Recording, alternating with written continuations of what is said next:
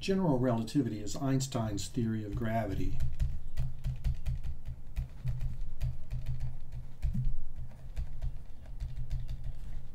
General relativity isn't very easy to learn because you need to learn new concepts,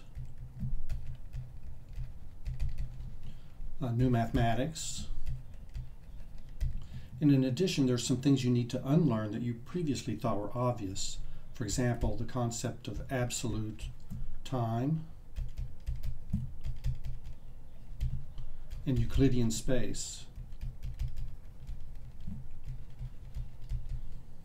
So these concepts, absolute time and Euclidean space, are assumed in virtually every branch of physics: classical mechanics, electricity and magnetism, quantum mechanics, statistical mechanics. But they don't actually hold. So for example, what do I mean by absolute time? Well, let's say that you and I come together and we synchronize our watches. Here's my watch, here's your watch. Then we go about our day. So for example, you might decide to take a rocket ship around the moon and then back, whereas I just sit at home and read the newspaper. Well, we assume with absolute time that when we get back together at the end of the day that our clocks or our watches will still be synchronized. However, that's not the case. In general relativity, we have to abandon this notion of absolute time. Now, what do I mean by Euclidean space? Well, normally we assume that space obeys Euclid's postulates. You know, parallel lines never cross. If we form a triangle, that the sum of the interior angles adds up to 180 degrees, and so forth.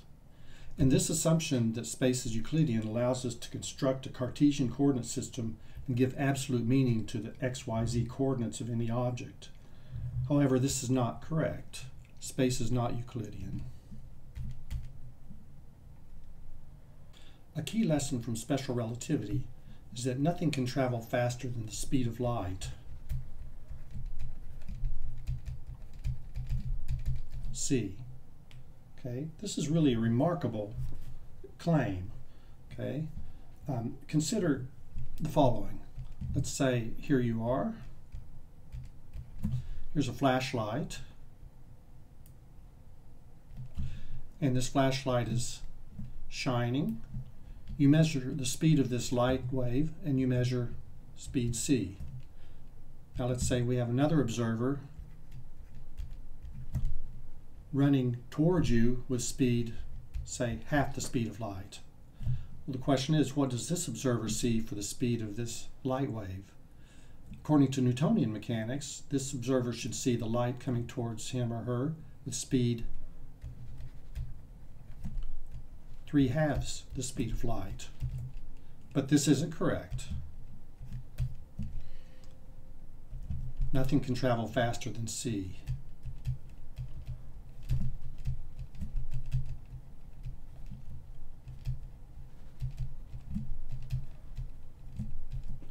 So this observer also sees the light coming towards him or her with speed c. So one immediate consequence of this speed of light limit is that Newtonian gravity must be wrong.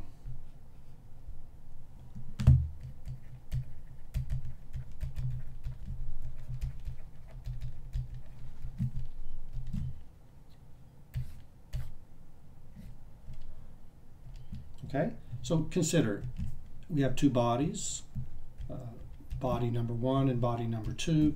The gravitational force between these two bodies, say the force that object 1 exerts on object 2, the force on object 2 by 1 is equal to Newton's constant times the product of the masses divided by the distance squared between the two objects. Okay, according to this Newtonian formula, it must be wrong, because if body number 1 suddenly moved, according to this formula, body 2 would know about that movement instantaneously. This body would sense the change in the gravitational force. Okay, so we know that this cannot be correct because it violates the speed of light limit. General relativity corrects this defect in Newtonian gravity, and in the process develops a new point of view.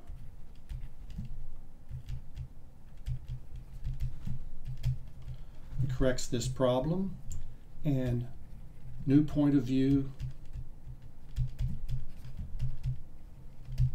is that gravity is actually a manifestation of geometry.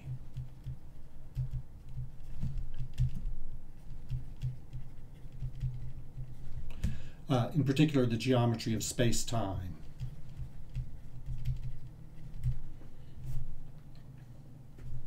All right, what does geometry have to do with gravity? Well, let me try to give you a little bit of an insight into the relationship between geometry and gravity. Geometry, the geometry of space-time, determines inertial frames.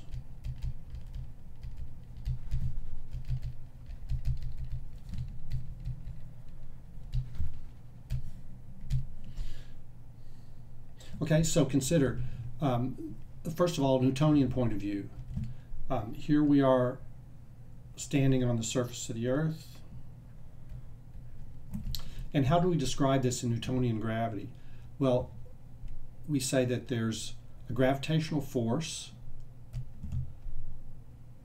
mg, pulling us down towards the center of the Earth, and there's a normal force,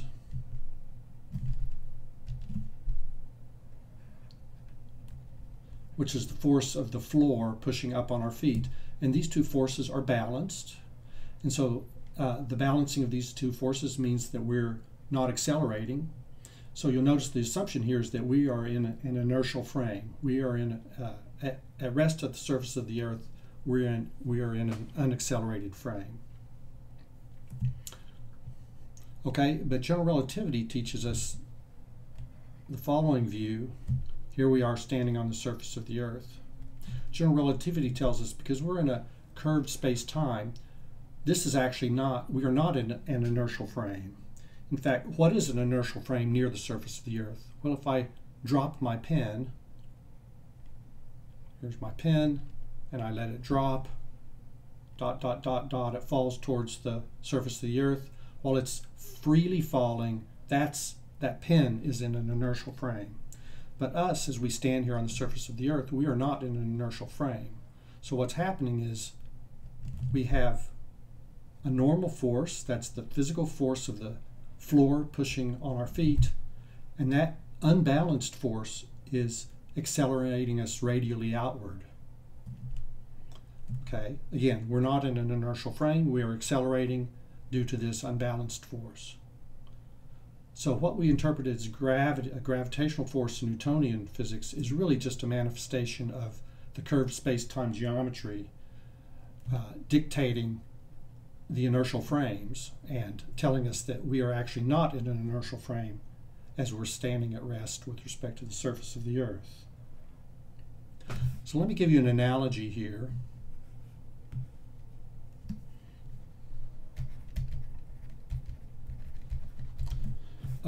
Consider a car, and this is a top view of the car,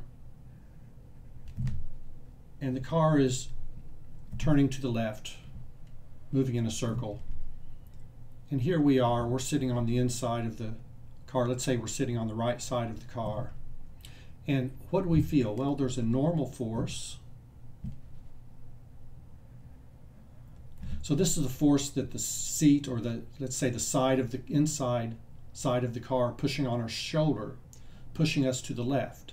And it has to be the case because our bodies, in order for us to move in this circle, we have to accelerate. So that requires this unbalanced force. And this is, in this context of motion in a circle, this is sometimes referred to as the centripetal force.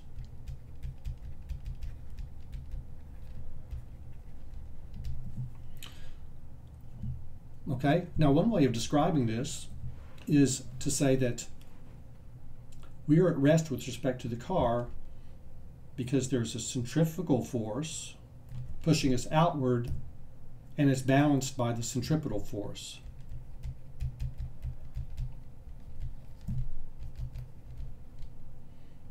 Okay? Now, this way of describing the situation, this was actually pretty common a generation or two ago.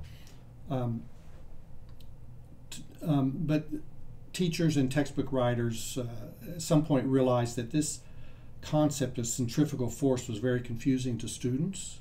Students thought that the centrifugal force was a real physical force, when in fact it's a fictitious force that's been introduced into the problem just because we're trying to do physics in a non-inertial frame, right? We're trying to describe what's happening as this car moves around in a circle. It's accelerating. So if we wanted to pretend that was an inertial frame, we would have to introduce this fictitious force to balance the centripetal force, okay, and keep the person at rest in the car. But we now know that this isn't really the best way to describe it. There is no centrifugal force. There is only a centripetal force, and that's accelerating us around in this circle, okay? Similarly, in gravity, what we now realize is that what we call the gravitational force in Newtonian physics, in Newtonian gravity, is really a fictitious force.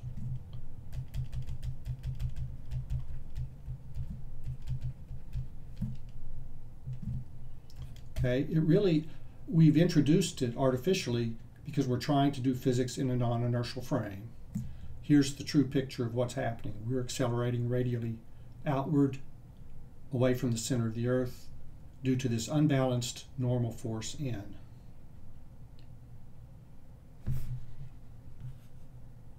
All right, so now this point of view that we have in general relativity, that we are accelerating outward, that may seem very strange.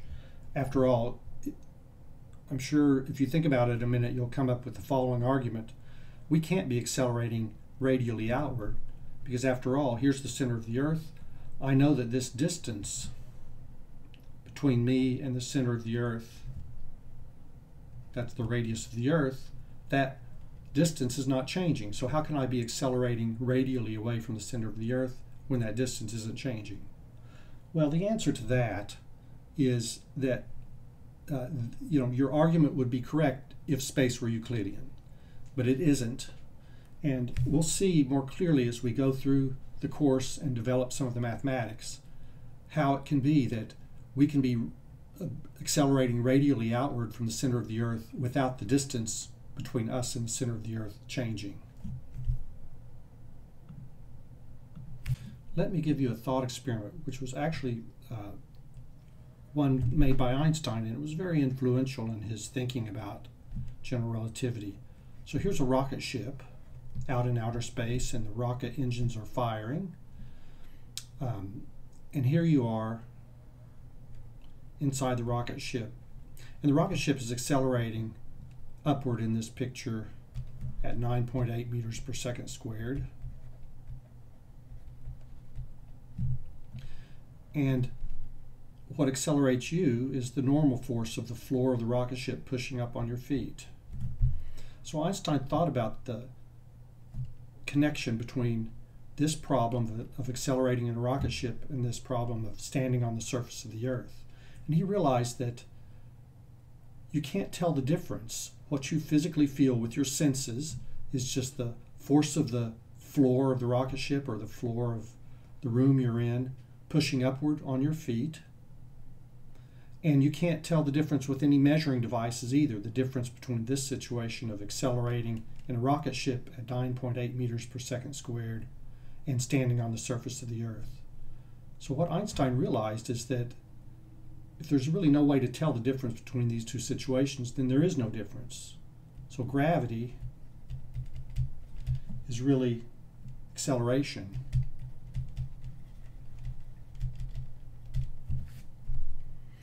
So we'll see all this more clearly as we develop the mathematics. So to summarize, what we have in Newtonian gravity referred to as gravitational force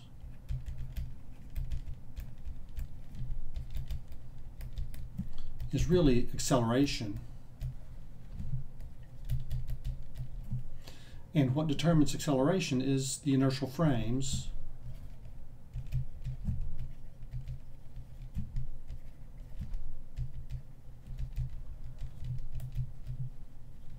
which are in turn defined by the space-time geometry.